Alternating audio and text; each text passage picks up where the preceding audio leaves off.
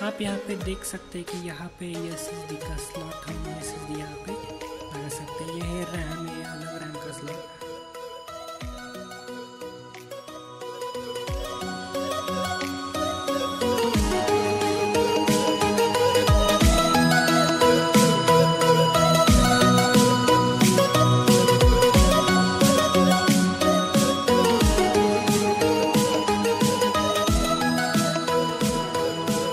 तो ये original Samsung की NVMe m.2 500 GB की SSD है।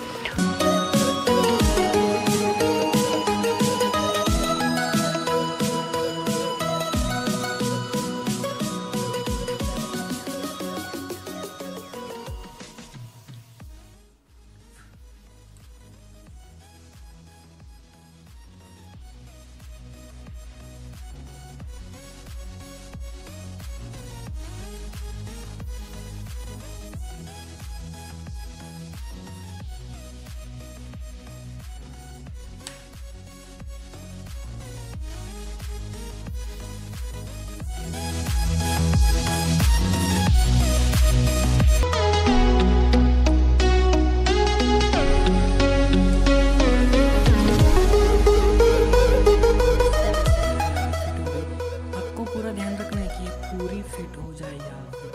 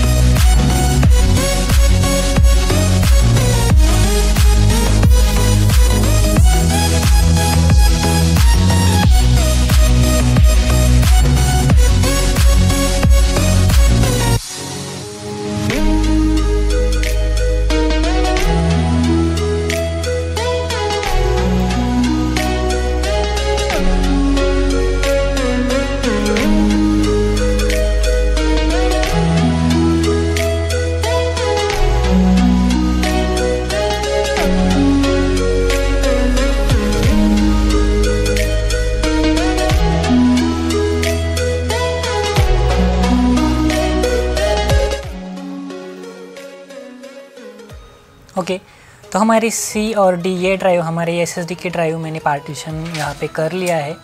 तो हम सिंपली D ड्राइव से कुछ डेटा C ड्राइव में कॉपी करेंगे। देखिए ये हमारे डेटा है कुछ 20.4 गीगाबाइट्स का। तो उसमें सिंपली इसे कॉपी करता हूँ और अपनी C ड्राइव में इसे टेस्टिंग के लिए पेस्ट करता हूँ। ये है मेरी SSD की जो एक पार्टीशन है 500 GB की, और मैंने 2 पैरेलल पार्टीशन बनाए। सिंपली मैंने यहाँ पे इसे पेस्ट कर दिया। तो आप देख सकते हैं स्टार्टिंग का 1 GB/s का स्पीड SSD दे रही है, जो कि एक्चुअल स्पीड है, ना कि कंपनी ने प्रोवाइड किया गया स्पीड।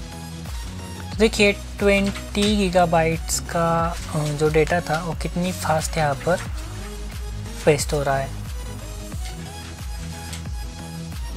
ओके, ये काम हो गया। कुछ ही सेकंड्स में 20 GB का डेटा यहाँ पर पेस्ट हो गया।